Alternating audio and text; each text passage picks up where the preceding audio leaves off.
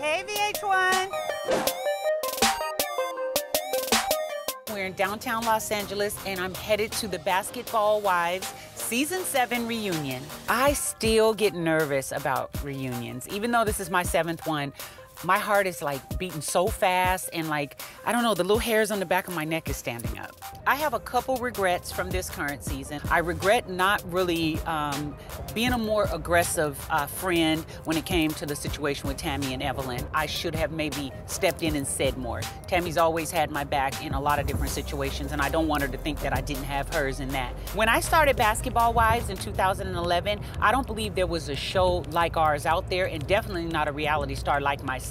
I never thought that the show would evolve the way that it has. I never thought that years later I'd still be doing this and the Miami cast merged with LA. I really feel like there's a pressure to look a certain way and to have a certain image for not, you know, just amongst each other, but also the fans. But what I do is I dress for me. And I feel like if I do that and I stay true to who Jackie Christie is, some people are gonna love it, some people are gonna hate it, but guess what? They're all gonna talk about it, and that's awesome. I think that people think my fashion sense is over the top, wild, and even weird at times. But at the end of the day, they always end up loving it and wanting to mimic it.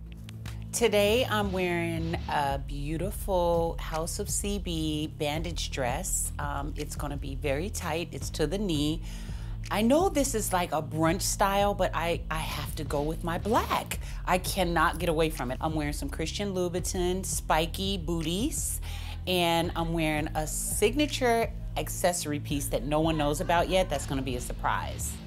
Today, I think some of the hot topics are definitely gonna be this whole thing with Jennifer being against the whole cast and the whole cast against her. I really feel like Tami and Evelyn will hopefully be able to leave this, you know, reunion in a better place. I don't think it's gonna be resolved. This is a situation where it's gonna take a long time. When it comes to Cece and Kristen, I'm team both of them. Cece's my girl. We get along, we're on the same wavelength, we're both freaks. You know, she's got Byron, I've got Doug. You know, we kinda just see eye to eye. Kristen, that's like my baby firecracker.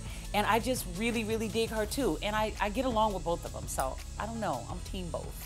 Today, I'm most excited to talk about my therapy, definitely, and my growth as a woman and as a person. These women have, you know, seen me over the years tearing new buttholes in all of them, you know, and to be able to see me in my true essence of just, you know, the softer side. I'm vulnerable more so than I've ever been, and I'm really open to constructive criticism, even more so than before, and just growing as a person. I'm least looking forward to talking about my daughter, Takari. I feel like that's a situation where if you're not really trying to have an open heart and an open mind to offer a suggestion. I love my daughter, that's my world. She's my everything, and she's made some bad choices, and I forgive her for it. I'm not angry about it. I don't, you know, need anything from her other than an understanding and an apology, because you know, I feel like my name and my reputation and just being a mother, and a great mother at that, has been sullied. And I don't want to